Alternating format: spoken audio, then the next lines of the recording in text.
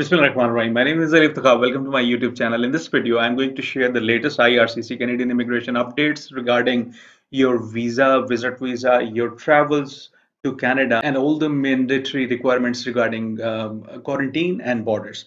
So, if you look at my computer screen right now, you would see a page which says that from August 9th, American citizen and PR of US currently residing in and arriving from the US and who qualify for the fully vaccinated travel exemption. These people can travel from August 9. But the most important thing for us, the people who are outside of Canada, is September 7th. Okay, and this is an intended date. Okay, I mean, if all things go well, and we are praying that all things go well, they would announce that from September 7th, 2021, people living outside of Canada who are not traveling to Canada on an essential travel basis, non-essential travelers, they would be able to come to Canada. As the website says, all other foreign nationals who qualify for the fully vaccinated traveler exemption, they would be able to travel from September 7th, which is an awesome thing. Now, I want to share a tool in a few minutes, and that tool will exactly tell you whether you can travel to Canada or not. But before that, you need to check three things. Okay. First of all, you need to check your vaccinated travelers exemption. Then you need to check the requirements checklist. And lastly, you need to use ArriveCan.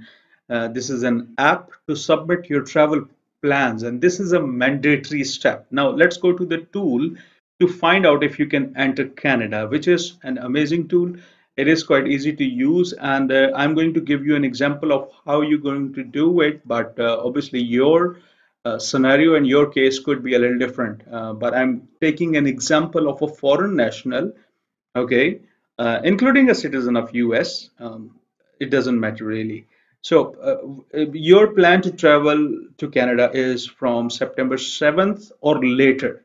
Okay, now this is crucial because if your travel is non-essential, then from September 7th onward, hopefully you would be able to travel. Okay, so to qualify as a fully vaccinated traveler in Canada, have you received a complete series of COVID-19 vaccines? So this is the series of COVID-19 vaccines. Obviously, five COVID vaccines are admissible. Okay, and if you are not vaccinated, or if you are only partially vaccinated, then you would select this one. But let's take an example of Sinopharm or Sinovac, which are not currently accepted by the government of Canada. Let's take the example of Sinopharm or Sinovac. So how do you plan on entering Canada from another country? Now this page will keep on indicating that you're a foreign national and you're not coming from the US. Okay, so which best describes you or your reason for entry into Canada? Now, if you're an international student, you can check yourself from here. So we're saying the COPR holders. Okay, so the COPR holders will check this one, who have not yet arrived in Canada, but they are the approved permanent residents of Canada. Okay, so based on your answers, you will likely be allowed. Now, likely basically, this is not a confirmation page. This is not a guarantee page. This is only an informational page for your understanding. However, the final determination will be made by a government official at the port of entry, for example, the airport.